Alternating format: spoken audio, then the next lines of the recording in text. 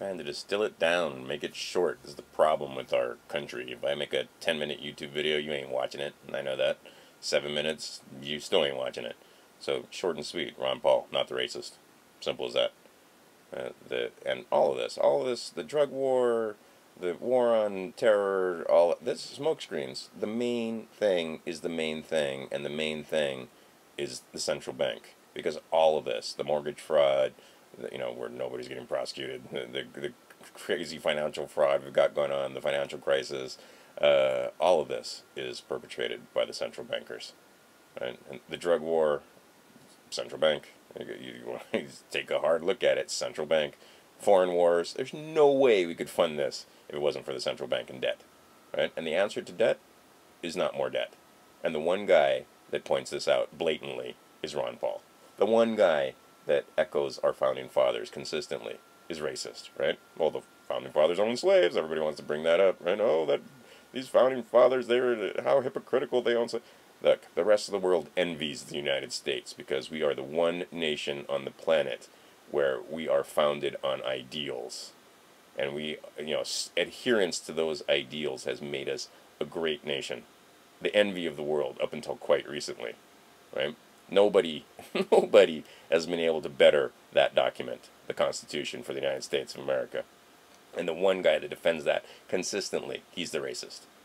The one guy that sounds like Martin Luther King. And I know what Martin Luther King sounds like because I was force-fed Martin Luther King by my mother when I was a teenager. I can hear those speeches in my head. Ron Paul echoes those speeches. Sounds like Martin Luther King on many issues, and he's the racist. Right? Defends Gandhi, defends Occupy Wall Street, and he's the racist. Really, you think we're falling for this? Really? Now, the one guy, and he has proven repeatedly, his track record is impeccable. The one guy that consistently votes with the Constitution, right? That one guy, the only guy that votes based on the Constitution, and many times his stands are not popular.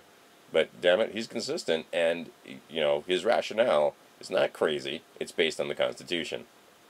Now, the fact that some people get away with calling that crazy is a sad testament to how far we've devolved and how far we've fallen from those principles. We debate torture in this country. It's ridiculous. The one guy that wants to end the wars and absolutely isn't for torture. Right? You wouldn't have to sign a petition or write a letter to Ron Paul. Please don't sign the NDAA. Because he'd never, everybody knows, there's no question in anyone's mind whether he would veto that or not. The one guy, he's the racist, right? Where is this coming from? You can trace it back to the central bank. Right? I'm not saying that, that's Bernanke that started this. What I'm saying is there's bankers and there's men in power who definitely don't want Ron Paul to become president of the United States, because then what happens to our central bank? Right? Their monopoly on debt might come to an end. In fact, we might have sound money again.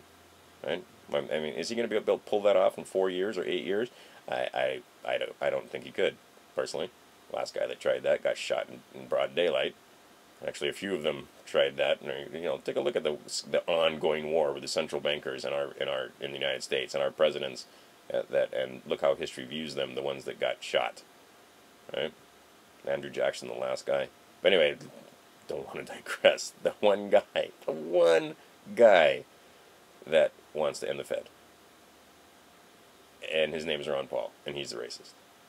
They'll try anything, any smoke screen, any kind of, the two sock puppets will get up there, oh, Democrats, oh, Republicans, oh, Democrats, oh, Republicans, and try and fool you into thinking that they're talking about issues. The one issue is the main issue, and that is the money. All the money, right?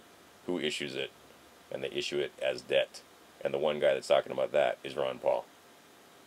But he's a racist. Are you falling for it? Right? The race card? Please.